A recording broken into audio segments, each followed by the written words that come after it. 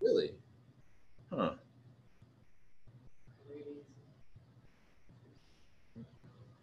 It's just a Chem one. And it won't work. Huh. I'll have to figure that out because that's supposed to be like, if I open it up, then anybody can sort of to join it. Yeah, because I have the Zoom app and it goes join the meeting and it has your name right here, Zoom meeting. But every time I try to go in, it says that the ID is not valid. Really? That's weird because I'm using it right now. Maybe I'm going to have to generate a separate one for everyone. I was hoping to avoid that because then I can just put one link in all the classes, and I just basically told my other classes, if it's not your class time, don't go in there and start asking questions. But I guess they can't go in there, so sorry. All right, we're going to go over this last of the big mechanisms, I guess, is hydrolysis of nitriles. It kind of follows the same theme, but I'm just going to tell you, when you do this, always remember what you're trying to do is reduce the number of bonds between carbon and nitrogen. That's the whole point of the hydrolysis of nitriles, is to get rid of this nitrogen. So you have a water, you have acid as a catalyst because it's not a very fast reaction. And then the water will attack the carbon and dump the electrons back onto the nitrogen. And then you end up now with a double bond. And just like you had before with the tetrahedral intermediates, you have to deprotonate this before you move on. Because if you don't deprotonate it, this guy will get ejected going back this way. Oops. It'll get ejected and it'll go back that way. So you need to deprotonate. You're right, remove H+. And that's true for like all the mechanisms we looked at. If you want to go in the forward direction, now this was the thing that Adam was asking about. How do you know which way to go? You just have to know you're going to the end. You have to know the direction you're traveling. So you remove the H+, you're down to here, right? And then this can, by resonance, push the electron pair back onto the nitrogen. Now we're at a protonated amide. This actually turns out to be relatively acidic, but you deprotonate this, right? And then you're going to protonate this again. So this is amide hydrolysis, a whole other mechanism that goes here. You're going to deprotonate. Let me do it like this. I'll just sketch it out for you. I'm going to flip over the carbonyl just because I hate it being upside down. So I have a base, comes in, removes that.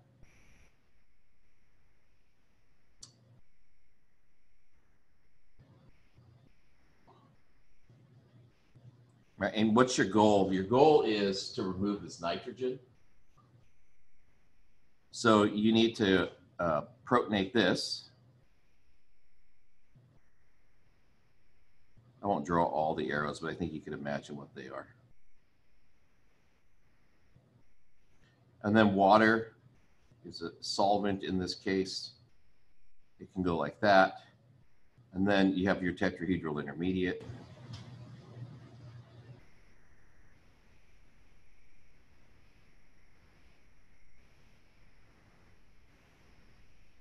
Sorry, I forgot to put that arrow there.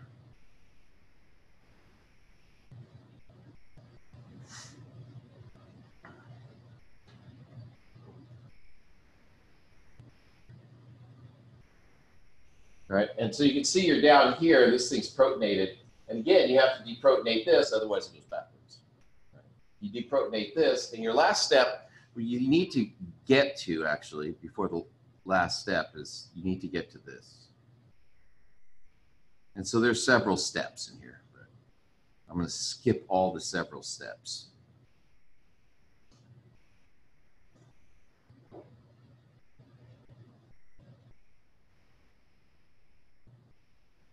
You need to get to that. Again, this is under acidic conditions, so you need this guy you can protonate this guy. Once you get this thing protonated, you can eject it out. And again, what drives this reaction is a large excess. You have a large excess of water. And that'll help to push this thing out.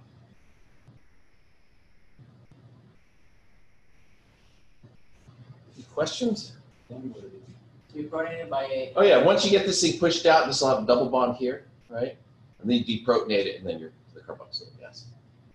So it's like one more step. But I'm not going to draw all the steps because this is all drawn on a previous slide, the amide hydrolysis. But I wanted to sketch it out. Right? Any questions on like where we're going? So go from the NH2 to NH3, we just add. There's H plus. It's under acidic conditions. Yeah, but when we're writing our mechanism, do we just put H plus? Oh, sorry. Do you just write plus H plus? Yeah. Okay. That's like. Okay. Right after. Yeah. No.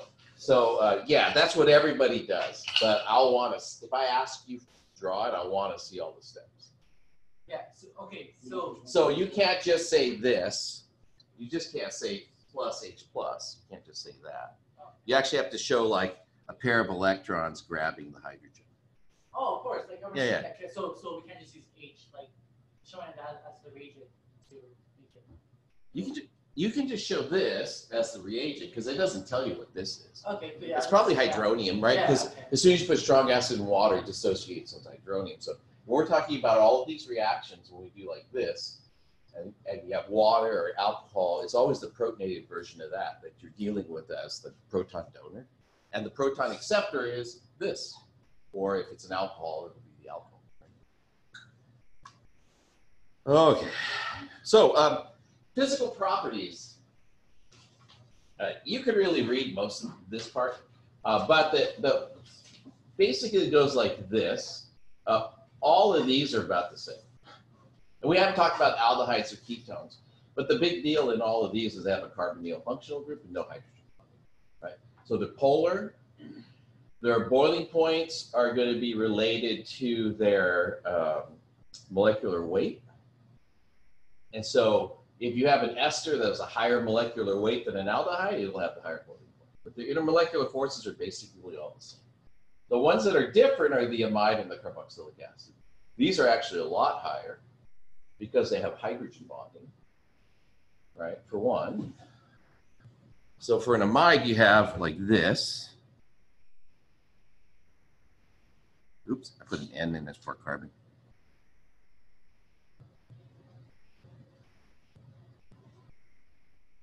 So you have the lone pair and you have the hydrogens that can hydrogen bond. Carboxylic acid is the same. You have the oxygen and the hydrogen like that. But it turns out these are disproportionately large. So like if you're looking at boiling point trends, and you're thinking like a carboxylic acid will just be a little bit higher than an ester because their molecular weights are the same, you'd kind of be really wrong. Because if you look at the trend, these are some actual numbers, right? Alcohol, hydrogen bonding, right? So it's fairly high. Esters, acyl chlorides, ketones, aldehydes, ether. Ether's low because it's less polar because it doesn't have the carbonyl. These are all relatively high, but look at how much higher these are. They're like double. And it's cool because what's actually happening is in solution, oh, that's cool to me, is that these guys form dimers with each other. They hydrogen bond to themselves. And so what ends up happening is they do this. And this is the same kind of interaction. And one of the reasons why this is cool, it's the same kind of interaction that you see in DNA. Yeah. Yeah. You get sort of reciprocal hydrogen bonding that makes it a really strong interaction. And that's why your DNA just doesn't fall apart all the time. That you have lots of interactions. And so it turns out because they can do this intramolecular hydrogen bonding to each other like this, they form these dimers, and so effectively the molecular weight doubles, right? And then nitrogen, the resonance form of nitrogen's a good electron donor. So when you're thinking about resonance structures, it spends a lot of its time like this.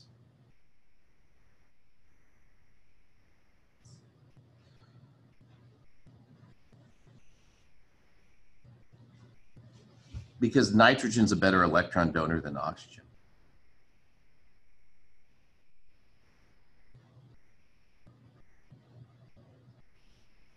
We actually see this in DNA as well. In DNA, in the double helix, or right, not the double helix, well, actually it's double helix, but for proteins, the alpha helix, and the protein alpha helix, the turn radius of the alpha helix, that is the rate at which the amino acids spiral, is determined by this bond.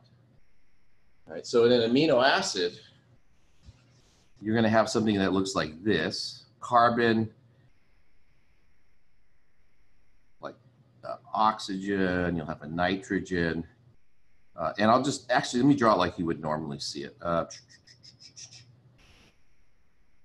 going to draw an amino acid first, and then I'll make the peptide bond. And then let's see, CH, and we'll have an R here, and then we'll have a, so this is kind of how you see amino acids. I guess, you see, actually, you know what? I'll draw it like I think the biologists draw it.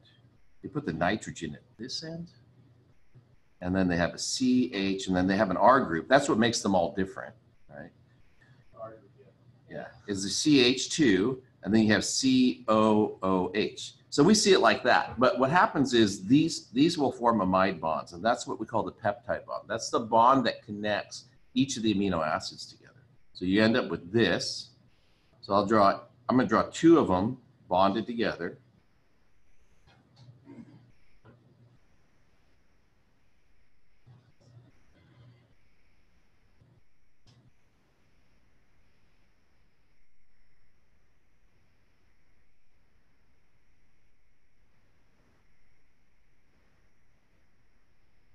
I'm going to call this R2. It could be this same as the other R, but I'm going to call R2. I'll call that R1 just for consistency. And then you'll have like this. And we'll learn about this in later chapters, but this is known as a dipeptide. It's got, or it's a peptide bond, so because it's got two amino acids, and this bond is the peptide bond here.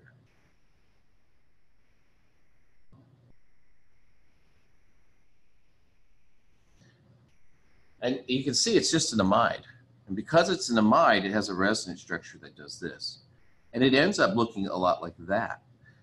And because there's a lot of double bond character to this bond here, you have to think about the way proteins coil. They'll coil like this. That double bond, because the bond angle is 120 degrees instead of 109, limits the rate of rotation of that bond. So the turn radius, basically, of the amino acids dependent on that bond.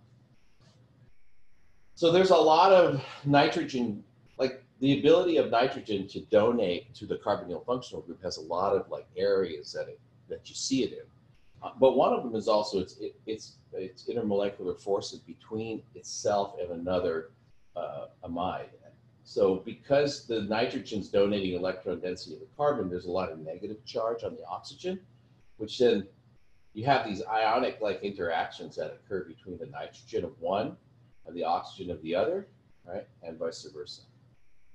So that increases its intermolecular forces a lot. And so when you're looking at amides, right, carboxylic acids are like double most of these except for this guy.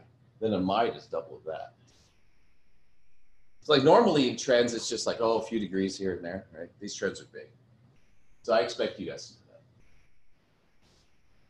that. I'm gonna skip this. I actually cover this in the chapter on lipids. So skip it. Then we can skip this. We can skip that. Skip that. Skip that. Yeah, primary amine synthesis. We'd already talked about this a little bit. So one of the catalysts they use for this is called rainy nickel. And rainy nickel is just, it's a nickel catalyst. But in the nickel catalyst, what they do is they have aluminum in it and they dissolve it with hydrochloric acid. And what the hydrochloric acid does is it preloads the hydrogen.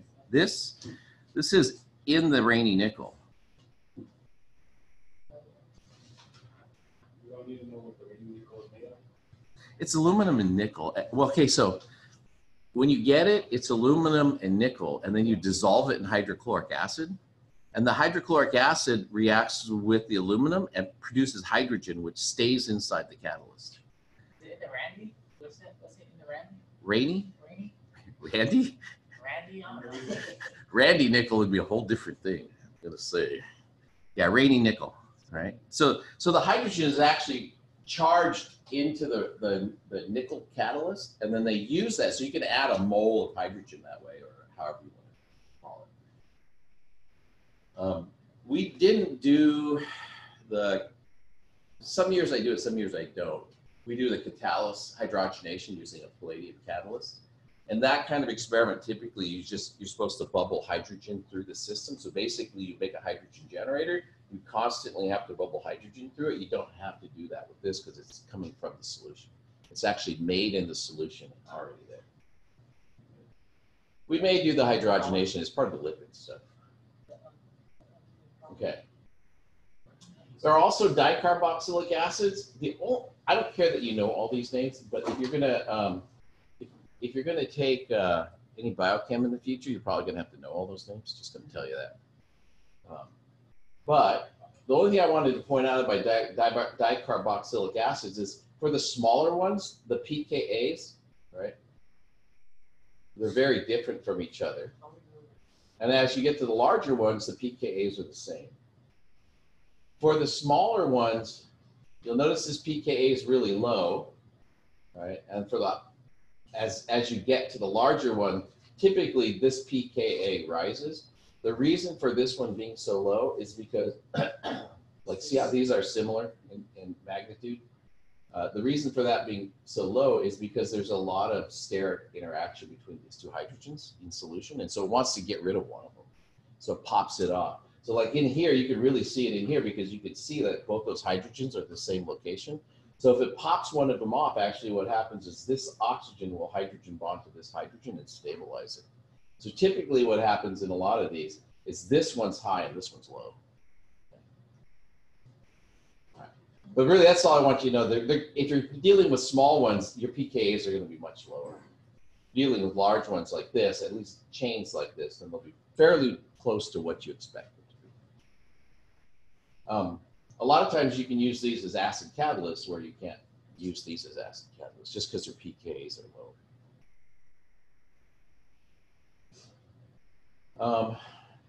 Yeah, there's some other notes down here. I'll let you read all that. But right, electrostatic repulsion between like charges.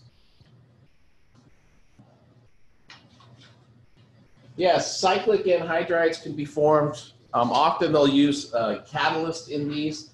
The catalyst, all it needs to do, if you think about how this mechanism would have to work, is that it has to allow for that. We're missing some of the slides. Yeah. You're missing the slide? Ah, oh, jeez. Well, I think the actual. It's on the slide slide packet? No. Cole says he has it. Oh yeah, it's because mine, every other slide pack you photocopy said from this one. Oh, didn't copy both sides? Do you have a blank? No, it cuts off because our next one is the activating the carboxylic acid. So we have this one. That one. Yeah. So it's gonna take a whole like. It's gonna take a whole slide. All right. I don't know. Anyways, you can download them. So I just want to make this point. Draw this, okay? All you need to catalyze this reaction is something that'll produce a positive charge over here. So like a metal ion can do it because it can complex to that oxygen and form be a positive charge up there to make that more electrophilic, right? You can use even acetic anhydride because the acetic anhydride is also electrophilic. This is acetic anhydride. It can also make a bond with that. Okay. So there's a lot of things that can catalyze reactions like this. And you'll see this as you read, you know, it's not always acid that has to be the catalyst. Sometimes they'll use metal ions like zinc. That's a common one for people to use zinc or iron. The whole point is to make this carbon more electrophilic. So let me just make a note, needs to be more electrophilic.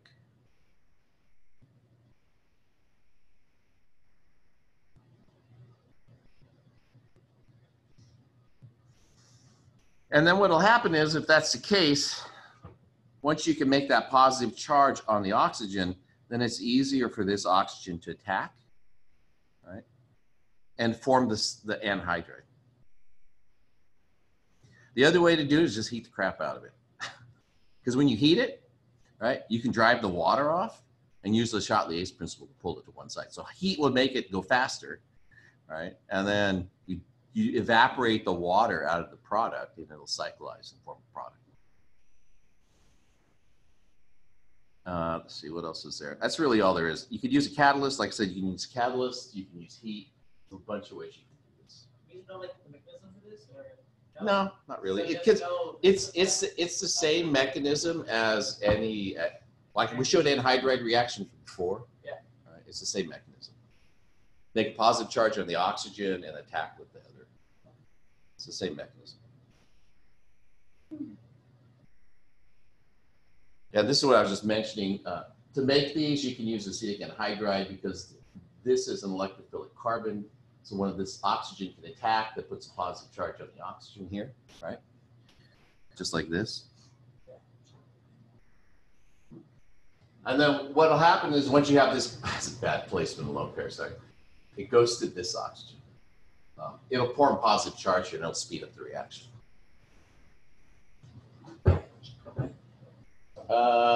Let's see, what else is there generally? These I mentioned before already. I mentioned thionyl chloride for activating, or did I do the activation? I talked about dehydration in nitros. Did I talk about activation? This is the same mechanism that's in. I think those were like other, we did like one of them and those were the other ones that we can use. Yeah, so for that was for dehydrations of amides to nitros. Yeah. But you can also use thionyl chloride to replace the oxygen with a halogen. And this is the same reaction we looked at last semester when we talked about activating alcohol functional groups. So that it's actually the exact same mechanism. In the reaction for the thionyl, oops, sorry. So again, you can pull this off earlier material. Sorry, there's an S and then a Cl and a Cl here.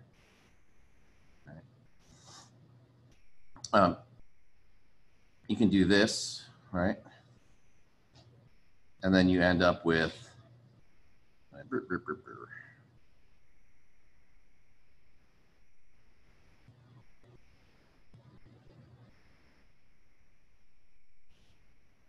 put the S in there first. And actually, the way I learned it is to do it like that. I don't know that it matters that much. You should, after learning it like this, I realized it'd be a lot easier just to tackle the chlorine to the sulfur. You know what I'm saying? From here, from the oxygen to the sulfur. Yeah, instead of doing all these electron arrow pushing, I learned it this way because I learned it with a carboxylic acid with a hydrogen out here. Okay. So that's typically how it's done with carboxylic acid. So I probably should have just done this because it comes out to be exactly the same thing. I did it like through resonance and moving of the electron arrows. Okay, so anyways, you end up with like this.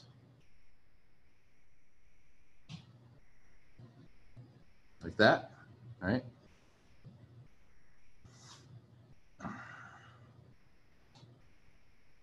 And then chloride.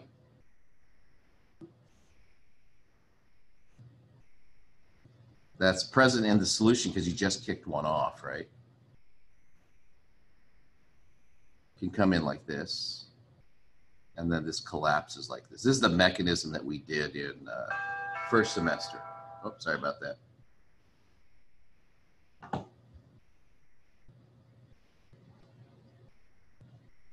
So that gives you your product. It actually will give you the acyl halide.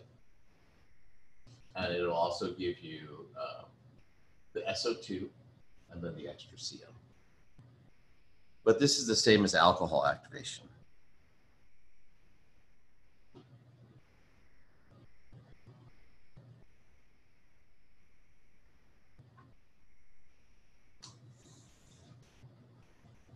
PCl3, works the same way. You can see the similarity. He picked up the oxygen on the phosphorus and pushed off a chlorine, right? So you can imagine this attacks, displaces a chlorine, and then SN2-like reaction coming in on the backside, popping this guy up, right? That's what's happening here, right?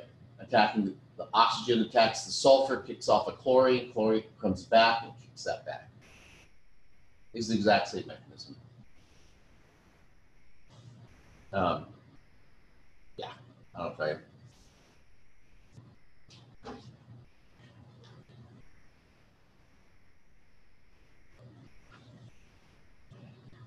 yeah, so this is the mechanism listed out here for that last part that I just listed out for you. But both of these activating agents, what they do is they produce good leading groups, which are kicked off by chloride. Yeah, and then once you have this, right, you can make all the other stuff. This is actually just a summary of all the reactions before. All right, let's see. You need to know this reaction, don't need to know the mechanism. Another way to activate carboxylic acids is make anhydrides out of them, right? Let's see if I just want to see really quickly what I have on the rest of the slides.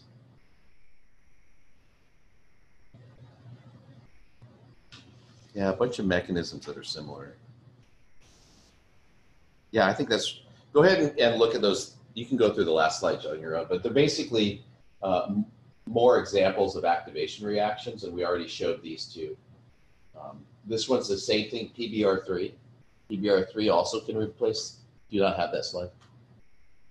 You have it because you have it in your tablet, right? Is that one? Yeah. Okay. Yeah, so this is basically a summary of the activation reactions that we covered. And these are the same reactions that we did with alcohols. All you're doing is replacing this oxygen. This is actually the mechanism drawn out. Yeah, so that's what I did on the slide. So we're good.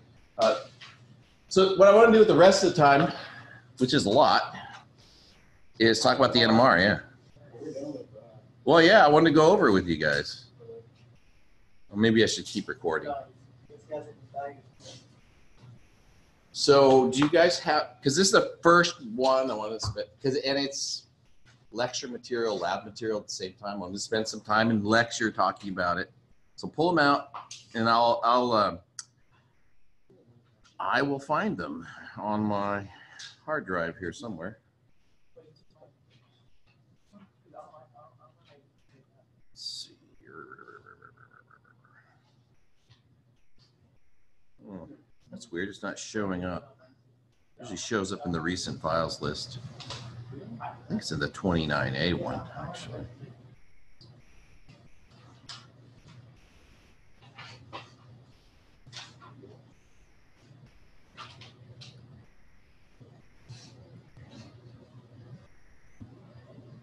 No, it's not that one. Oh, let's see.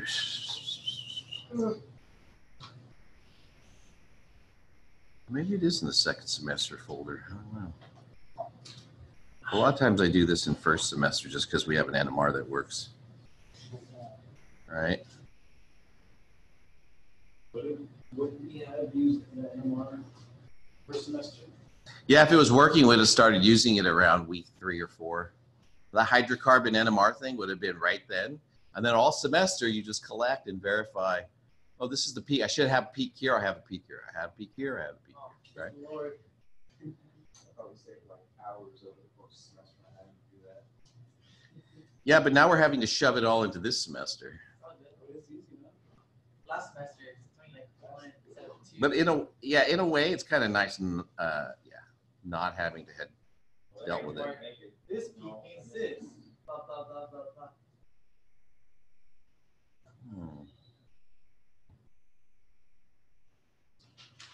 I'm gonna have to, well, I'll just see if I can find it here.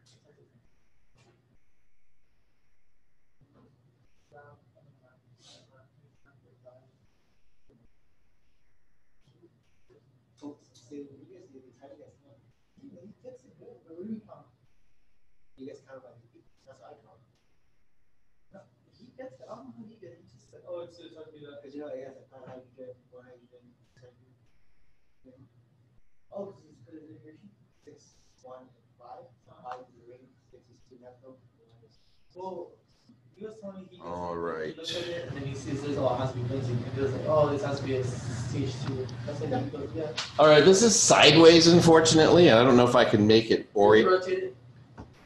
How do you rotate it? There's a little simple, supposed like a little. On this? Yeah, this. I'm using Acrobat, not. Yeah, I use it to my text. Oh. Let's do view. It's probably something under view. Rotate view. Yeah, here we go. Clockwise. Nice.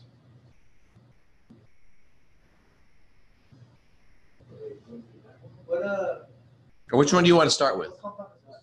What's the first one? Let's go through them all. Yeah, we're going to go through them all. 14 was the first one. No, 15 is the first one. Dude, 14, 15. How are you gonna say that's the first one? Oh, yeah, because my start page is 15. Yours must be 14. Right? I don't know what you guys are talking about. What? yeah, I know either. 14, 15, first one, last one. Oh, compound. How about this one? Compound 24? Alright, it's like the other page. Yeah. This, I don't even, you guys are confusing. I'm not helping at all, but you know, I'm just saying. That's a little confusing. Okay, so what did you get for the empirical formula? 21? C5H10. Thank you. All right, so C5H10, that's it? O2. 1 degree of, Yeah, saturation. And 1 degree of saturation, because you ignore the oxygens. I can't write on the screen, I don't think, unless I do the editing thing. I'll try it in a second. So then, good, that's what you have. Do you see anything in the functional groups? There's no OH, so we can only. No, wait, okay. And 1 degree unsaturation, right? Yeah. Okay, so a 1 degree of unsaturation indicates double bond. Yeah. Right? So then you look at this, and you see this, it's kind of hard to see, unfortunately, unless you can do that. There really isn't a good alkene peak. It is a little bit to the left of 3000. It's not that far left. That sort of still looks like hydrocarbons. So usually if you have an alkene, you get a CH shifted to the left and it's a peak usually. You also, what's that? Yeah, that's a carbonyl, right? So that looks like our degree of unsaturation. So we're looking at this. And then we have one more oxygen. So you have choices, right? It could be ether, whatever. You know, all the things with oxygen. Ether, because it can't be OH. The other thing that we have is we can look at this. And this actually tells you like what it is. Okay. See this? 3, right? Yeah. What's 3 usually? Methyl, right? But where's methyl usually? Usually way over here, right? So that tells us that this must be close to the oxygen. In fact, it must be on the oxygen in order for it to be that far. It's a singlet, so how many neighbors does it have? Can't have any, right? So now what we have is we have this. We have this part of the structure. And remember, this is 2.5, and this adds a little bit to it, so maybe it's shifted by 3, so that's why it's pretty close to 4. Instead of being a 1, it's near 4. You added 3 or so to it, a little bit more than 2.5, because it's next to all those electronegative groups. Then you have to figure out what this is, right? And you see this one's shifted too, right? This one's next to an oxygen as well, but not like directly on the oxygen. Does that make sense? Yeah. So that's going to have to be a carbon that's like over here. Most likely it's a carbon that's over here. And how many hydrogens does it have on it? 1. So what does that mean it has on it? I said 2 different carbons. It has to have 2 other carbons on it, right? And the 6, right? 2 methyl groups. Yeah. So you're looking at CH3, CH3 like that.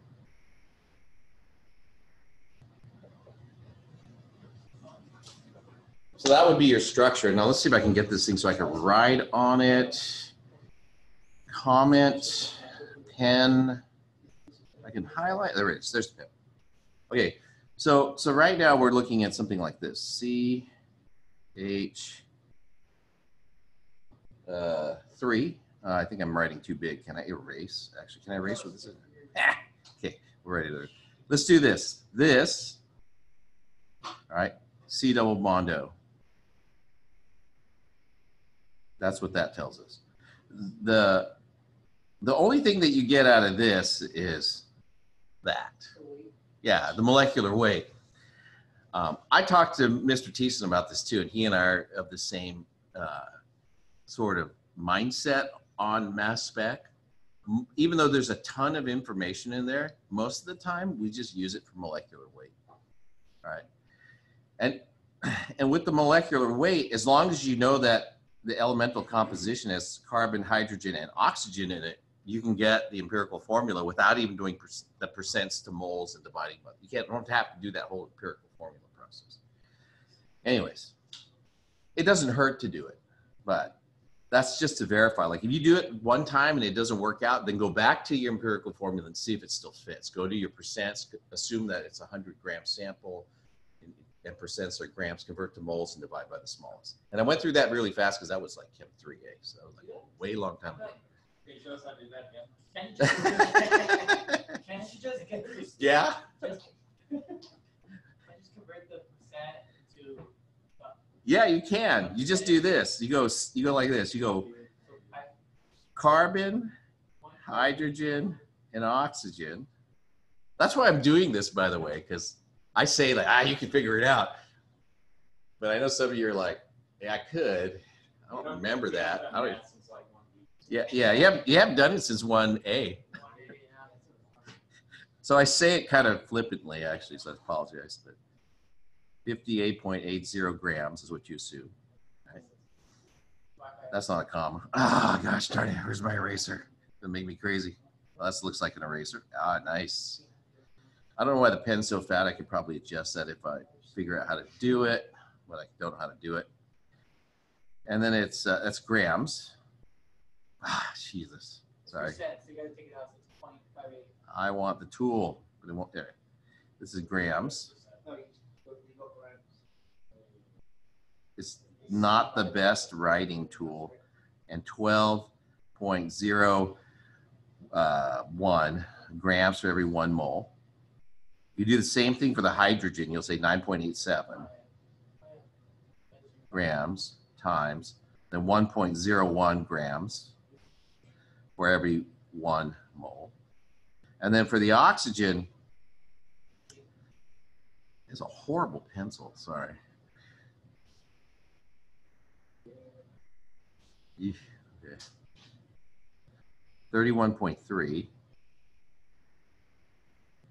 Sorry, that hopefully you can read that, but it's not tracking well. The app doesn't, it's trying to make like smooth curves out of everything, and so everything looks pretty horrid. Worse than usual. How's that? 16.00 grams in 1 mole. And then you divide by the smallest. That'll give you the empirical formula. And then what you do is you figure out how much the empirical formula weighs, look at the molar mass, and you figure out how big the molecule is, okay? So on this one, I'm just gonna write over everything, and I'll just get the numbers for you real quick. I'll do it on my phone, I guess. So it's gonna be 58.8 divided by 12.01. And that comes to 4.896. I'm gonna leave it. No, I'm not gonna call it 5. 4.896. And the reason and that's moles. The reason I did that is you basically have 4 sig figs in the number. I'm just keeping track of sig figs. I don't even think about it anymore. So 9.87 divided by 1.01. 9.77 moles. And the oxygen is usually, you should expect this, oxygen's usually, if it's there, or the nitrogen, the atom that's not carbon and hydrogen is usually the lowest one. Just because it's organic chemistry and it's mostly carbon and hydrogen. So 31.35 divided by 16. and that's 1.96. Like that. And it's the smallest one, so I'm gonna take 4.89 and divide it by 1.96. 2.5. Yay. And then I'm gonna take 9.77 and divide it by 1.96. God dang it. 4. No, like just find out. 9 point. Shh. Stop arguing about what you had before. Divided by 1.96. 5. This is 1. So, like technically now you should round it. You should not round it up, but multiply it by 2, right? And so you get C5, sorry. H10. O2, is that what you got? Yeah, that's how you do it. But you did the rule of 13, I'm guessing. No. No? Use the rule of 13, should still work out. You mostly put carbon or those babies as percents. So The percents you use as grams. Because you say you have a 100-gram sample, so there's 100 grams of sample, that means there's going to be 58.8 grams of carbon. Yeah, so use 0.5880 and you times it by the molar mass of the whole thing. Because And then that gives you like 60. Yeah, and divide it And you divide it by the Oh. mass. one mass. What? By mole? Oh, did you use the fraction? Yeah. It doesn't matter. It's all proportional. That's easier, faster. Can you show us how to do rule of 13 again? Yeah, cool. You go subtracting 16 first. Okay, so rule of 13 would say I have 102, right? So 102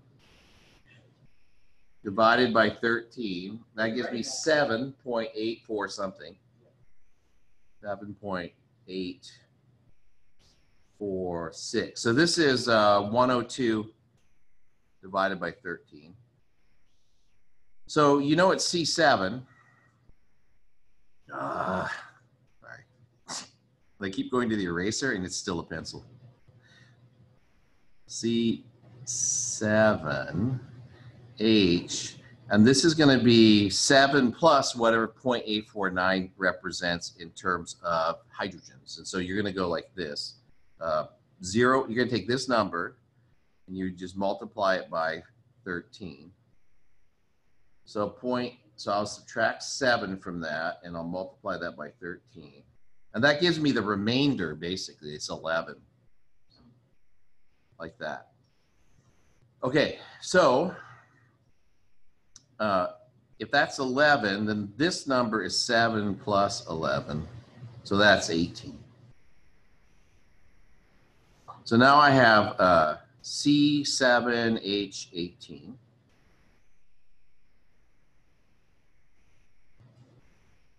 Like that. And then what you do is you subtract a carbon and 4 hydrogens for every oxygen, because that's the equivalent molecular weight. So this actually gives you, and this is the problem with the rule of 13 method, is you have to have a little guessing involved, right? So it's C6H14. Dang it. That's,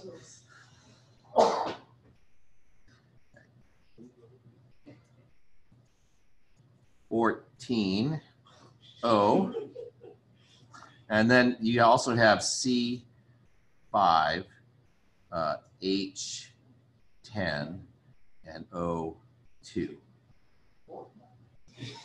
That's fine. Yeah, that's 2. Okay, so you know that is this, right? Yeah. Right. But how would you know that? You have to look at the IR and you'll be looking for like CO bonds, because that would tell you that a carbon, because you can already see you have a CO double bond. Then you would look at like 1200-ish, looking for this pick. This is a CO single bond. That tells you probably have an ester. So then you think, oh, I probably have 2 oxygens. So rather than doing the whole empirical formula thing, you can look at your functional groups from your IR spectra and figure out like, oh, I've got to have this many. So 12,000, those are esters. Huh? 12,000, those are. Oh no, that's CO bond, single bond. So this guy here is a CO bond. Well, it has to be esters because it can't. That's Yeah, and this is what could be an alcohol, but you don't see the alcohol, right? yeah. That's Yeah, so this means you could have a CO, it could be alcohol, it could be an ether. Yeah, but if it was alcohol, it would have shut up. But this is C double bond O, right? And so you kind of know based on just looking at this peak and that peak, well, I probably have an ester, I have some sort of carbonyl, I have I could have an ether. There's a list of things you can have, but both of them have two oxygens. What Right. does aldehyde have? Aldehyde, aldehyde will actually have a fairly unique peak right here around 2800. It's pretty big. That's for the CH, right? And then it'll also have the C double bond O, and I think that's like at 1600 or something, 1650. Go ahead. I did the rule of 13s by subtracting 32 from 102 and then divided that by 13. Because you knew, but you were assuming that you had two oxygens. Well, if you knew you had two oxygens, yeah, you can do that. That work? Yeah, I still got the same group. Yeah, if you look, but it all boils down to when you're doing the rule of 13, you have to look at the IR spectrum. And then you get an idea of like what other functional groups you have in there. In this problem, and the way these, sorry, just gonna scribble all of it. The way this information is given is you're given that it's carbon, hydrogen, oxygen. So once you know there's an oxygen, you start looking for the oxygen functional groups in your IR spectrum. And once you see them, you can assume like you had two. Subtract 32 from the total and then divide by 13, and that'll tell you C's and H's. The way you did it, how do you know you had two oxygens then? Oh, I didn't until so I did it kind of like the way I would have done it. Hey. What's that? Can I get this document real quick? Yeah. Sorry to bother. You don't even have to get it really quick. We're in spectroscopy, go over problem times. Nice. Do you ever do the rule of 13? Have you ever done that? Yeah. Yeah. I like it. It's so easy. Yeah. But then you have to know spectroscopy. Right. That's what I'm telling them right now. Yeah. Yeah, so like here, right? I just did it like this because I said, well, I'm going to assume I've got an oxygen because it's got, like it tells you you have an oxygen. Ugh. It tells you you have an oxygen in the problem. But then what I did was I said, well, I could have two. And so I was doing the progression, right? So I have one oxygen and two oxygens. That's a two oxygens. And then what I did is I looked at the spectrum and I said, well, I have a carbonyl. And then I have that. So I know that's probably what it is. So 1700-ish carbonyl. 1200 is almost always CO. Big, they're big too, so they're easy to see, right? The more polar the bond is, the bigger the IR stretch will be, bigger the signal will be. The other thing too, then after that I looked at NMR. Sorry about all the scribbling on the screen. That's good. So when it only tracks one finger, just like, yeah. For the test for NMR problems, we're going to have, are there going to be IR spectrums? We're going to have a list of. Yeah, so it'll be a sheet just like one of these. And then what I'll give you is I'll give you the correlation table. Yeah, it'll just say, these. And then towards the end, I'll stop giving it to you because I'll assume you know what a C double bond O is and a CO is. Because at some point, you kind of should know. Yeah? It's like PKAs, right? You should know them all by now. Ask Cole if you don't, but not on a test, because Cole will probably remember them all. I got a general understanding of the ones we went over last semester. Yeah. Like water through carboxylic. Yeah, and basically that's kind of all you're going to Or at see. least I know relatively. Yeah, and if there's anything weird, you can always ask me. I'll say, oh yeah, we didn't cover that. I'll give it to you. See? And I mean, 35. I mean, like, yeah, it's really high. They're high, yeah. Well, you knew it was. He's got to know it's really high because Well, I know it's high. Oh, God dang it! I'm just trying to scroll to the next one. Yeah. Oh, C's and H's. That one's Yeah, piece of pie. Anthony, what's an alcohol PKA? 15. Woo! That's what I know. I know in water. That water. Carboxylic acid. 4%. Ah, see, you're good. That's why. Those three. It's like 1 point something. HCl is like -2, Oh. -3. What about HBr? 1 point something is. No, it's -7, -8. So HI is like -9. They just get stronger and stronger and stronger. Okay, so sorry. Yeah, so what did you get for the empirical formula? C9H12. Yeah, C9H12. Yeah, that sounds about right. I did all of these last week, I guess, but 9, H, 12. Indeed, actually. Do you have Hey Siri activated? Is that what that is? Yeah. Hey Siri, call me Big Boss. Yeah. Not reactive. Dang it. I used to do that on people's phones all the time. No, my They'd leave them unlocked, so I just tell them to call them different things. And then the next time they did Hey Siri, they would say, hey, big man, or hey, you know. Yeah, my cousin put it as a big sexy something. Yeah. That's embarrassing. Okay, so couple of things about this is you have a formula. You could have followed and the molecular weights here, right? And you have this empirical formula information. You could do rule 13 because it's straight hydrocarbon is easy because you don't have to think about subtracting. So you get the formula right away. Right, Cole? Yeah. Yep. See, there we go. IR spectrum, generally not interesting except 2 features. OH? Not that. No, there's no H. C double bond O, that's This is actually a CC double bond, I believe. And this is a benzene ring. But the other really cool thing, at least I think it's a really cool thing, it's these guys down here, which apparently I can't highlight. That's not highlighting. Oh well. It's a highlighter. I'll try to circle it. Those guys right there. Wait, what's that? Though, yeah, so this is a weird signal pattern, right? Yeah. These are what are called the overtones of benzene, and they all line up in the same place like that. And when you see 4 peaks, there's a lot that could be said about these peaks, but I will just say this. If you see 4, it's a singly substituted benzene ring. What happens to just 5? Huh? There's 5 peaks. How about that's 5? Well, okay, so when you see this pattern of 4 or 5, Yeah. Actually it's supposed to be 4, I believe. I don't know what the other peak is. But if you see that little like comb, right, that tells you have a benzene ring with 1 substituent on it. There's a bunch of patterns, but here's the problem. When you have other functional groups like oxygens or nitrogens, you can't usually see it. It's usually obscure because it's so small, okay? So you can only see it really on singly or doubly substituted benzene rings. And after that, it just gets really hard to see. So I'm already assuming when I look at this that I have a benzene ring. So I know I'm working with this, right? Yeah. And then the question is, what's everything else? Because if I know that I have this, I've taken care of 6 carbons and 5 hydrogens. So now I have C. Bless you, are? Yeah. You have a hernia or a stroke. C3H. And that was a 12, right? So I'm going to subtract 5 from it, 7. So I have to have, that looks weird, 7 hydrogens and 3 carbons, not in the ring, right? Yeah. And they all have to be 1 substituent because there's only, because of this, there's only 1 substituent. Right?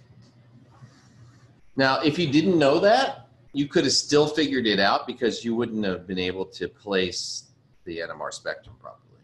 Right? It would have come out. You would have had all, you couldn't make it match. So what's this? That's the benzene ring, right? So you see this, right? 2 things about that peak that are important. What is important? It's a doublet and its position, close to 1. Anything close to 1 or to the, especially to the right of 1, is almost always a methyl group. Okay, so it's a doublet. It's close to 1, and then the other thing is there's 6 of them. So it's 2 methyl groups, right? That's what that's telling you. So this is 2 CH3s. This is 1 neighbor. And then this is probably methyl. And then you see this. How many peaks are there? 1, 2, 3, 4, 5, 6, 7.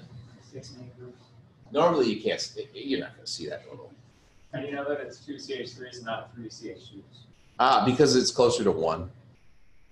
1s would be further to the left. That's one aspect of it. And if it was 3 CH2s, there's no carbons left.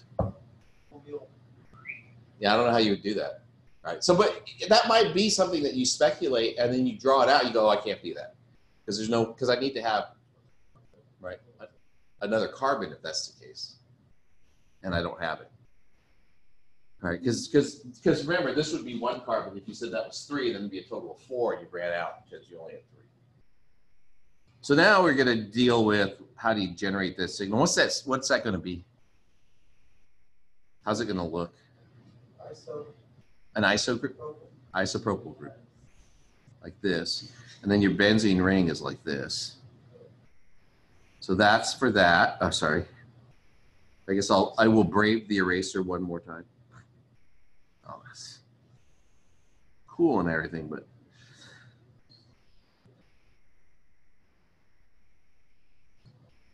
right, that signals for that guy. And there's 5 of them, right? This is for the one, I'm going to draw the hydrogen in. That's for this guy. Right? And then I have like this. Now, yeah.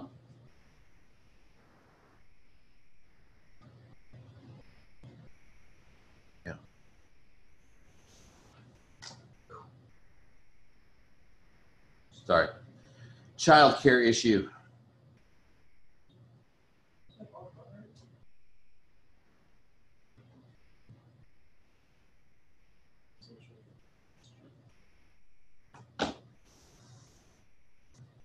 Okay, so are they all grown already?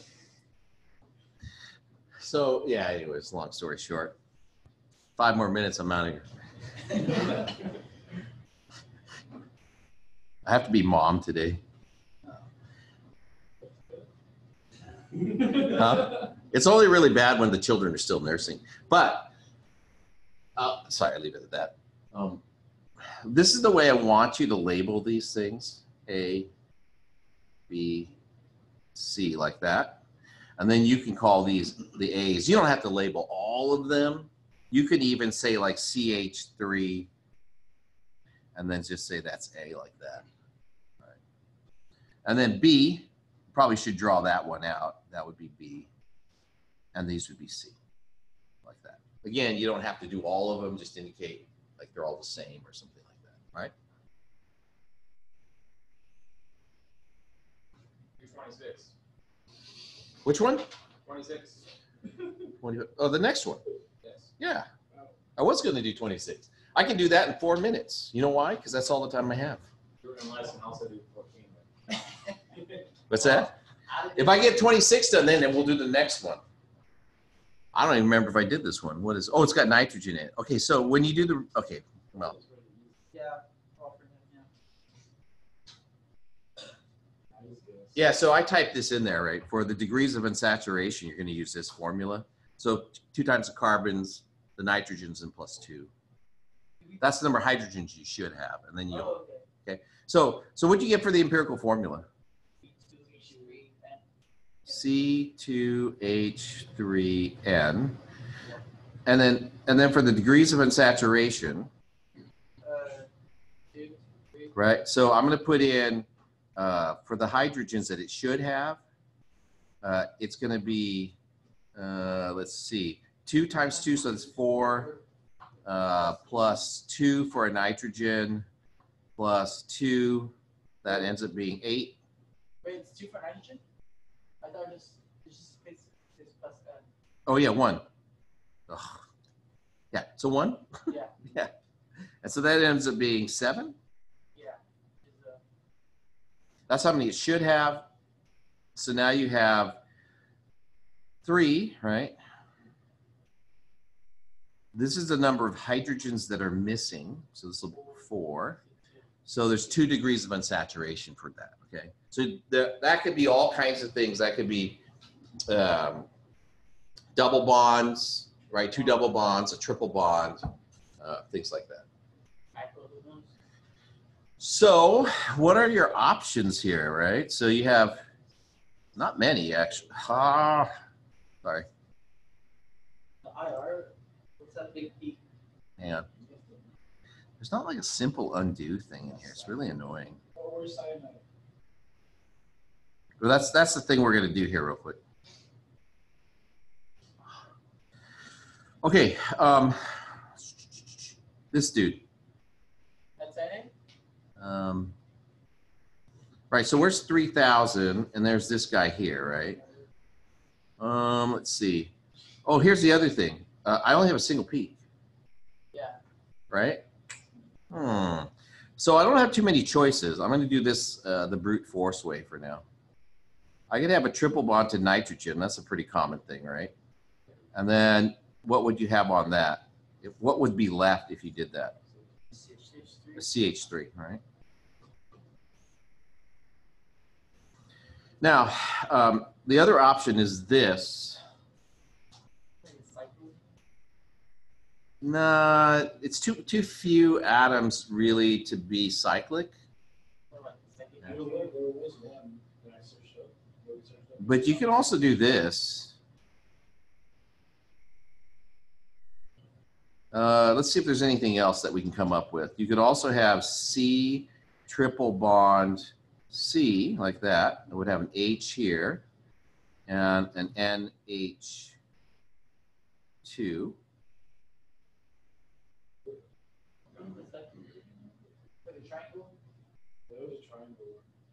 Like that? Yeah, and Double bond, And a nitrogen like that? Okay. And then you would have hydrogen and yeah. So yeah, you can do that. Okay, but you only have one. You only have one signal. And that needs another degree of unsaturation. What's that? That needs another degree of unsaturation. No, the ring counts as one. Yeah. So most likely not this, because you have this and you have that. So those would be different signals, right? Here you have one, and here you have one, right? And then you have to figure out what this is. And that's C. I believe it's that. So it's a nitrile. Yeah. Other than that, man, there is just not much there. Would we ever do like an isopropyl? Can we identify that isopropyl? Yeah, we just did. No. What do you mean? Like that's just a compound. As it by itself? Also, would I just give you like? How's it gonna get charged? You can't. I mean, I give you isobutyl. That would be isobutyl. So when you use it, but an isopropyl functional group has to have something it's attached to. So the smallest thing that you call iso would be like a butane, isobutane. That would be isobutane because it's got the 4 carbons on it. Isopropyl, then you're just like missing a carbon. You can't be iso. Would I give you propane? Yeah, sure. Why not? That'll be weird though. What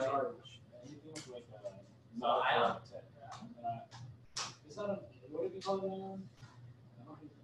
This guy? No, he's asking if you. Oh, would I just give you an ion? Yeah. Possibly. But if I gave you an ion, it would say like up in here, soluble. You see how it says there's some other information in here? And this is how you verify these answers, by the way. You just look it up and say, oh, yeah, it has the same boiling point. Yeah. This is acetonitrile, is what it's called. But it's a common organic solvent. And gives you, but it would say like soluble in water if it's ionic, right? And that would be the clue, like, oh, because there'll be like a sodium in the formula and be like, what's this sodium doing in here? This is organic chemistry. And it'll say soluble in water, and then you'll know it's some sort of ionic compound. Well, that's all I have time for. Go away. 14.